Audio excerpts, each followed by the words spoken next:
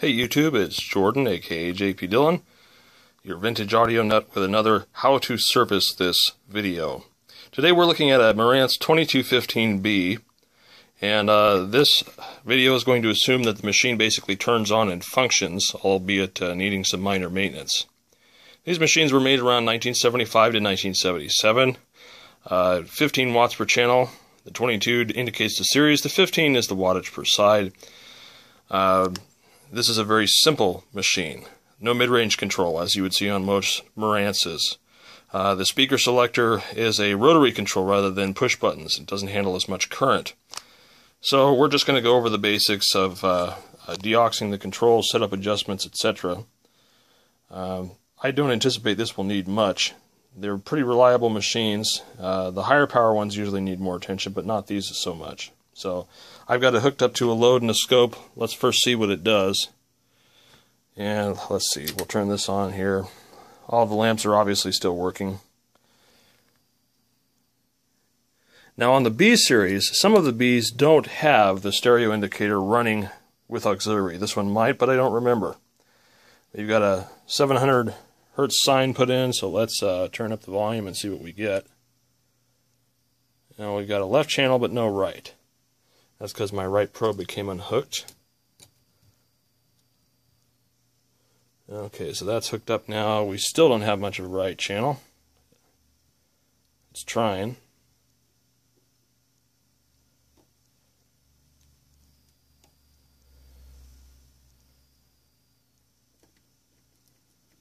Let's see.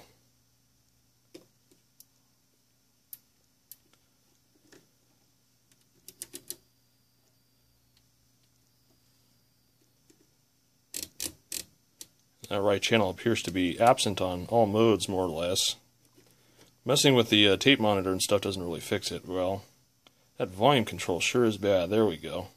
Work the volume control, we get it a little bit. It's pretty common. Something you'd see on an older machine like this. Let's crank it up and see if we can get symmetrical clipping, indicating the amplifier is centering. Yeah, it's not great. There might be an adjustment for it on some of the lower powered Marantzes. There aren't. Okay, so anyway, let's get this thing apart and chemically treat the switches and controls, and then I'll show you about replacing lamps and doing setup adjustments. So for the top, as with all Marantzes, except for the 23 series, there are 2 screws on each side of the middle case. The middle case comes up, and then we'll take the bottom off so you can get to all the pots and controls, or switches. So let's get to it. Alright, so here it is with the covers off. Pretty simple. One thing I found in this machine, I've been in here before. I serviced this in 2008. So the customer that we bought it from bought it here, or brought it here. Also there's another note, I replaced all the lamps. Probably because the original ones were dead. Look at that warped lamp housing. I probably changed them out because somebody had put 300 mils in there and warped the housing. Don't do that. These are designed for 200 milliamperes. I know the other ones are brighter, but they kill the machine's lamp housing. So very likely I did all the services back then. Very simple machine, as you can see. Lots of air inside. If we look at the bottom, likewise, lots of air. Now, the best way to do this is put it on its top. And as you can see, the vents for the switches down here, the little white square looking hole there in the switch is where you put the deaux for those. Very accessible. And then as far as getting it into the tone controls, you've got an entry point behind those little capacitors there. It's hard to see, but you can get in there. And likewise with the other side, just need to get a longer straw in your deaux, like I've mentioned many times before. That will help you so much. And then obviously there's the rotary selector control, volume, speakers. So the best way to do that, let's get some deaux and get to it. Now this is what I mean by the long straw. It looks crude, but but it allows me to get into places that the stock 4-inch straw doesn't do, or 5-inch straw. So I save them up and I bridge them together. And I need 2 hands to do this, but you get the idea of where the extension will go well down into where I need to get to. So I can get the chemical into the controls and stuff without making it such a pain in the rear. So I'm going to put deox on all these switches, then work them all. Okay, so hopefully this gives you a little bit better view.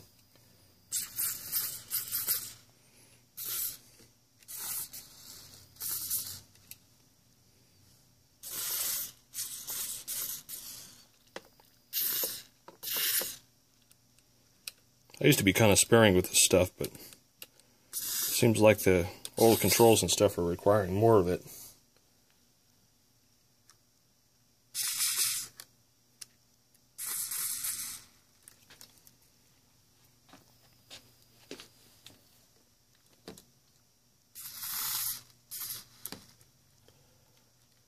Whatever method works best for you for getting it in there, so be it, but I do like the straw extension idea. Seems to work very well. So we got everything in there. Just start working them through their range. Get the contact cleaner worked in there. I usually do it about 30 to 50 times.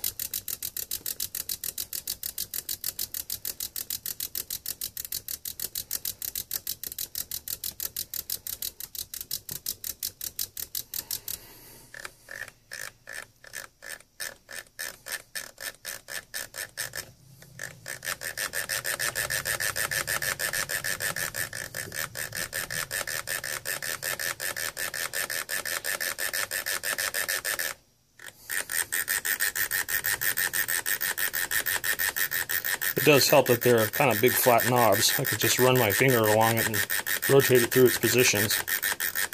Input selectors, not so much.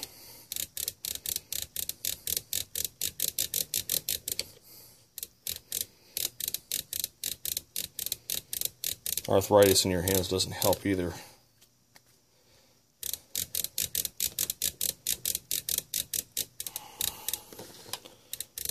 Let's get this up so you guys can see it a little better.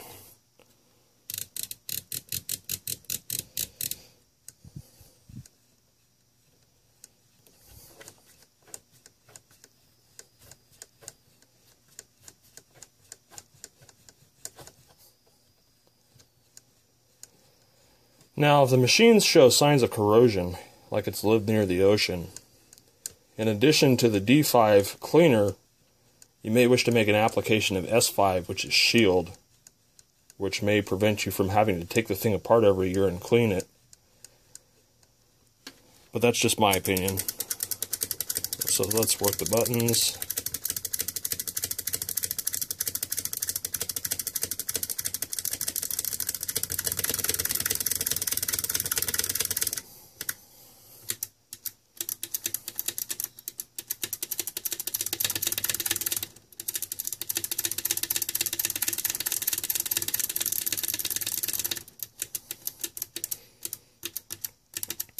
Okay, now last but not least is the famous fader control for the balance. Now, there's a couple ways you can do this. At the back of the control, I'm not sure if you can see that. Maybe you can, maybe you can't. Let me grab the camera from the little stand thing I have. Back in there, I'm going to try to zoom in so you can see it. You see the little rivet holes there? Come on, focus. There we go. Let's try and rivet holes there and up there. You can get the cleaner in there and then work the control back and forth, but I need 2 hands to do that. So pause while I finish that, and then we'll turn it back on and see what it behaves like now. Alright, so now that we got that done, let's see what it does now. Wow, still cruddy. It's only at that lower end of the volume control. Let's work it a little more.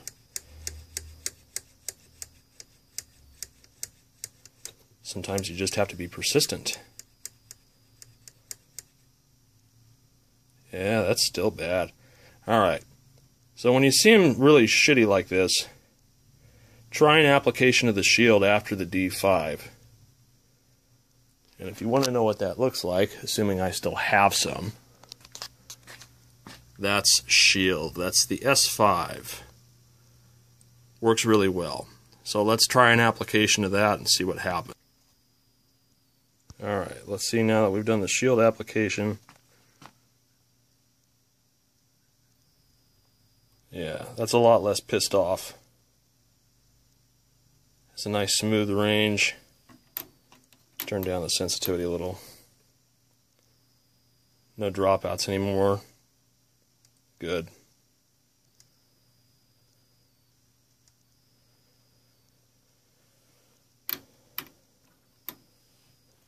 And before it clips, we're doing about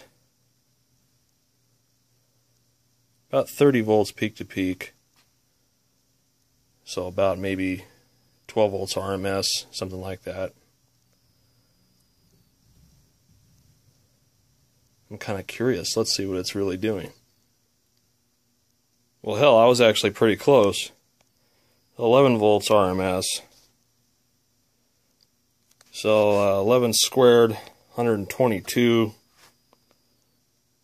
I keep bumping the terminals off there. 122 divided by 8.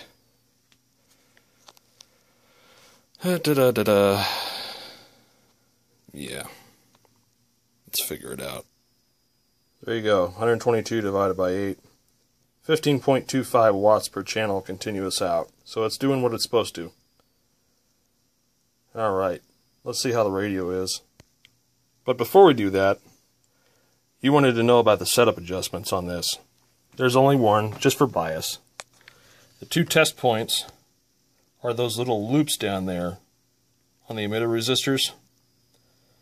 You want some alligator clips, trust me, don't slip, you'll blow it up.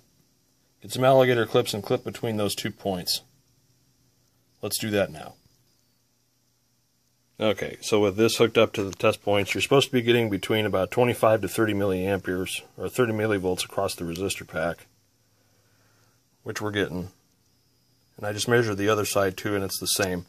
If you need to adjust it, the pots are right there. Watch your meter as you adjust them. Turn them slowly. If you get any kind of erratic measurement during the adjustment, stop. The pots are bad, replace them.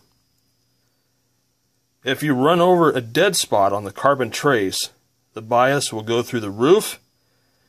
You'll overbias the output transistors and blow up the amplifier. So if you ever get any sort of erratic readings while adjusting them, stop, replace the pots, and then set the pot about mid-range and go from there. Even at maximum, the maximum setting, it's only about 70 millivolts across the emitter, which is high, but not enough to blow it up. So again, if you get dead spots while adjusting, stop and replace the pots and do it again. So now we can get to the radio.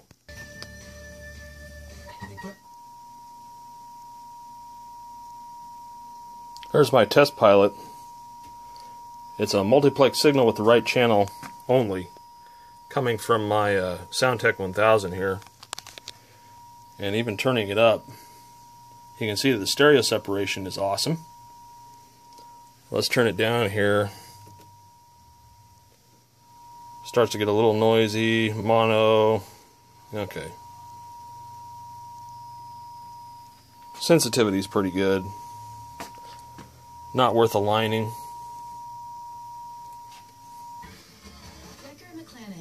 San Diego City.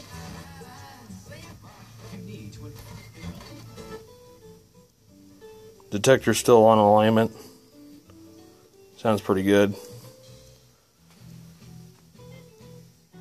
Alright. So now if you were going to replace the lamps in this thing, there's one screw here on the left side for the main housing, and there's one screw over here for the right side, which will give you access to your 5 8-volt 200 milliampere fuse lamps. Use that rating. The next one's a bit tricky. When you take this screw out, the pulley will want to come with it, so make sure it doesn't get slack or you'll de-string the tuner, and then you'll have a real nightmare on your hands. After you loosen that screw, both this and the lamp housing will come out. There's a 6th 200 milliampere 8-volt lamp there. There's this guy here, which is an 8-volt 50 milliampere stereo indicator. And there's an 8-volt 60 milliampere 5mm dial pointer inside of here. There's 2 clips, undoes, you just do that. Talk to Dwojo, D-W-O-J-O, for all of your Marantz lamp needs. Going to give a shameless plug there to Dave Warjanowski. He's a Marantz guy, and he does lamps for Marantzes. And he does a damn good job. And the original color temp and everything looks great. Don't know if he does vellum replacement yet, but you might ask him. He also has things like reproduction screws, knobs, feet, etc. Look him up. I think he has a website, dwojo.net or some such thing like that. It's been a while since I've been there. So this thing's all ready to go. I'm going to put the cover and cases back on it, and it's going to find a new home. But hopefully that will show you how to service your Marantz 2215B in the basic sense. Hope you enjoyed the video. More to come soon.